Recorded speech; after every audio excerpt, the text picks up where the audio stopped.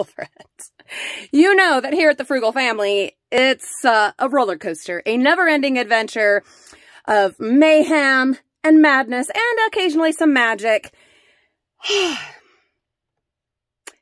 Expect the unexpected here at the Frugal family.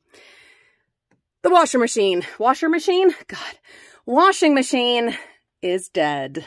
But it has lasted us, let's see, probably 15 years, which for anything made after the year 2000 is pretty damn good, right? I mean, that's not horrible.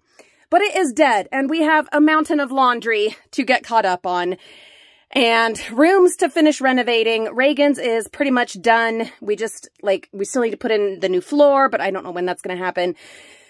Oh, God.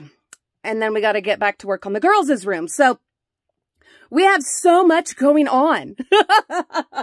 More of which I will tell you about soon. But now, out of the clear blue to disrupt our plans is this new washing machine situation. So James and Olivia are off on a fun little date, which includes shopping for a washing machine, because that is about as fun as it gets for a daddy-daughter date. So the kids and I have got to get all of this out of the laundry room, which sucks because the hallway here, the former Disney corner, is full of stuff from the kids' rooms because we're redoing their rooms. Where are we going to put it all? Where? I love my little house. Keyword little. We're going to figure it out, but this just motivates and inspires me that when it's time for this deep spring cleaning, we are going gangbusters on this spring cleaning. We have too much stuff, and that is that is a huge problem when it comes to being a dumpster diver and do it regularly for content, which is your job. You end up with too much stuff. Too many wonderful treasures. And that's just being reiterated to me in this current situation. It's exciting. It's always, there's always something.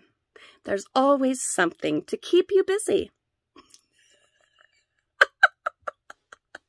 So that's what we're working on, and hopefully we'll be able to get all this done today and get the new washing machine put in and still be able to, I don't know, get some work done on the kids' rooms. Wish us luck, because we can certainly use it today. Okay, have a great day. Just a fun little update. See you soon.